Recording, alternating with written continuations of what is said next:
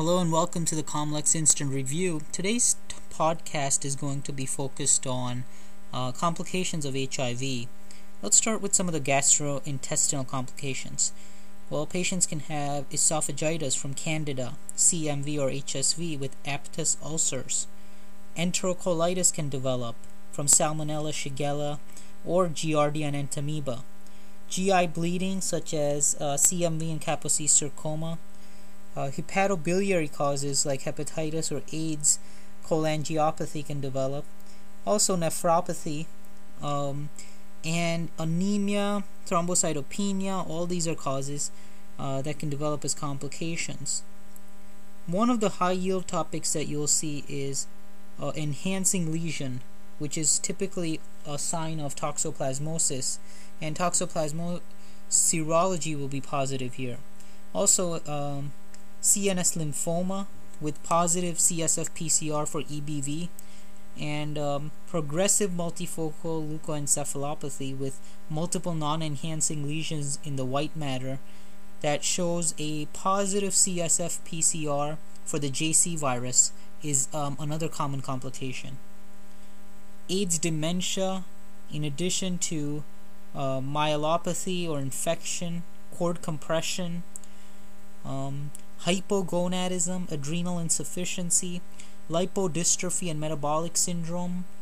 Also, Kaposi sarcoma with HHV8 can occur at any CD4 count, which presents with red-purple nodular lesions, nodules and infiltrates with effusions on pulmonary exam.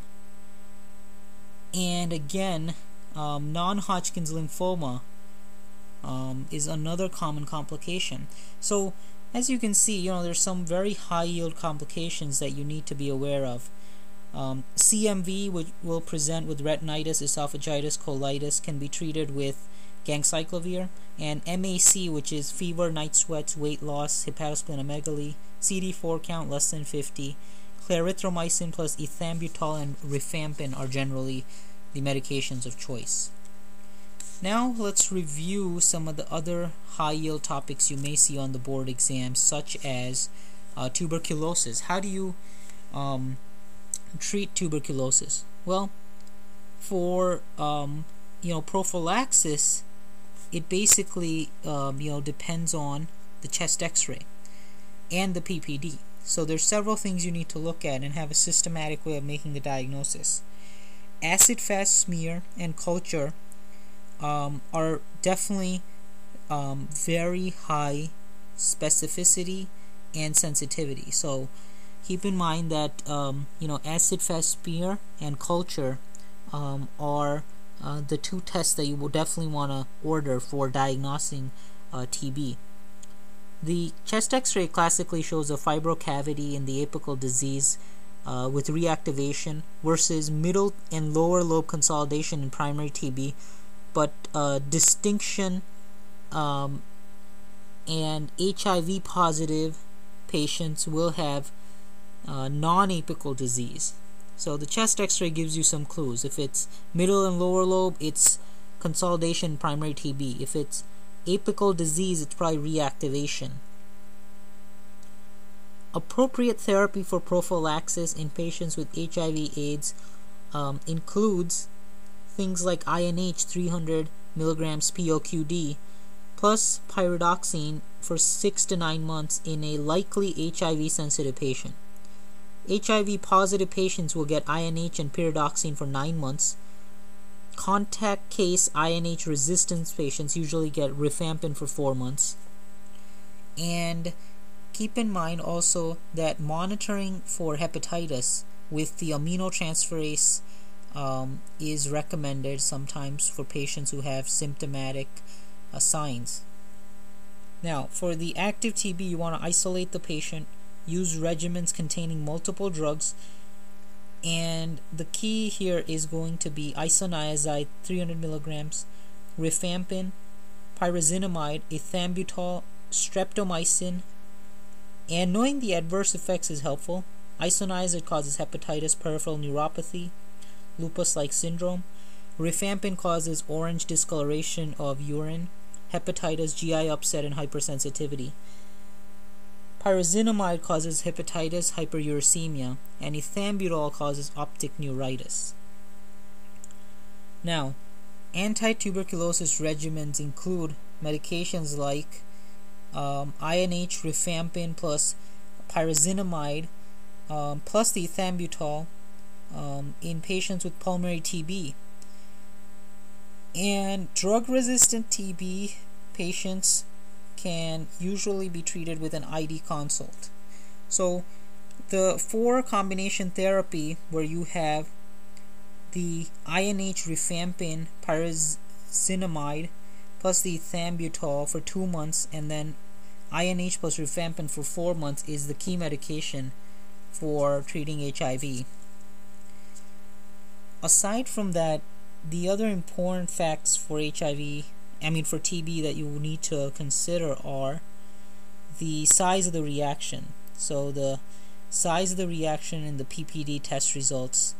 And what does a false positive mean? Well, false positive is basically improper reading, cross-reaction with atypicals, or a BCG vaccination. And with the booster effect, you usually have an increased in duration because immunological boost is provided prior to skin testing in previously sensitized individual.